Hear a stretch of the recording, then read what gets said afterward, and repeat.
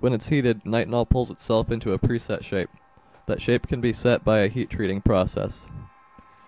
Once it cools off, it's compliant again.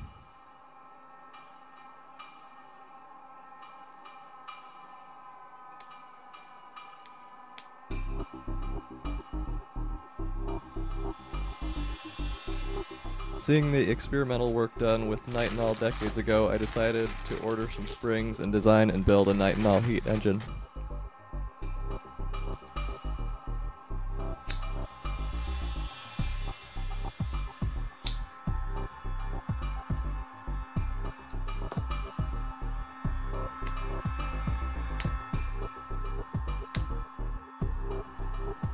This is one design that I've come up with for a NiTiNOL spring-driven generator for making electricity.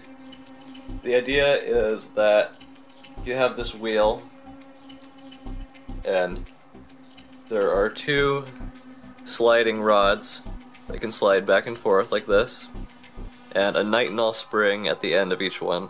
The spring is connected at one end to the wheel, and at the other end connected to the sliding rod, so that if the spring contracts, it pulls the rod up like that into the wheel. When the wheel comes around and the spring dips down into the hot water, that causes this rod to be pulled up, which makes the top heavier. Now it has to come down like this. This other arm is now dipped down into the water. That spring contracts. This side continues to fall, and as this comes into the water, the spring pulls that up.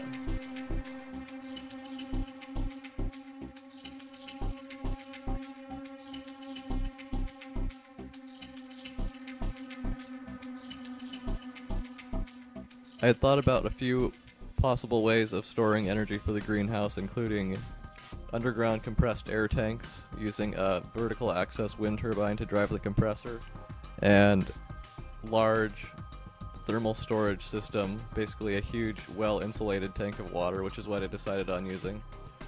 The idea is that there'll be a solar thermal energy collector, basically a pipe inside of a parabolic mirror trough, and that will heat water that will be pumped in and out of a large well-insulated tank in the ground to store the thermal energy.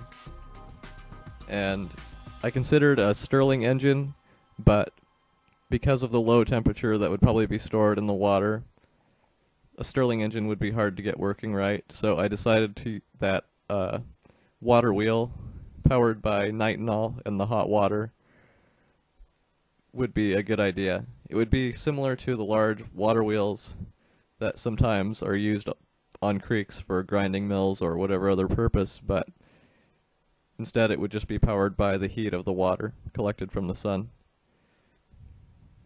The idea is that the system could be sized to where even on a cloudy day in the winter it would collect enough energy to make up for what the NiTiNOL wheel is consuming. And the hot water tank would be sized to where the energy stored in it is more than enough for it to run 24 hours a day, 7 days a week, because it stores heat through the night, even though it's only collecting heat during the day. And the goal for the sizing of the wheel would be to produce about 300 to 500 watts continuously all year round.